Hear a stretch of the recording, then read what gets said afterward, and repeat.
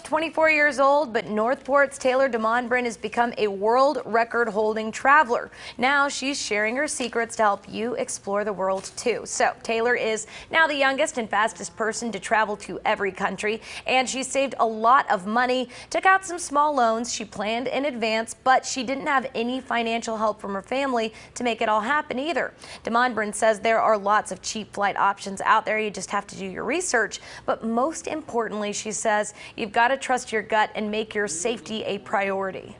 If you're ever uncomfortable somewhere, or you can make things a little easier on yourself for a few extra dollars. Like, I'm not talking a few hundred, but if it's within your budget, definitely always do that, because it's going to make everything so much easier for yourself. Now, Taylor says she was solo for about 95% of her trip around the world, and she isn't fluent in any foreign languages. She says she often used Google Translate to communicate.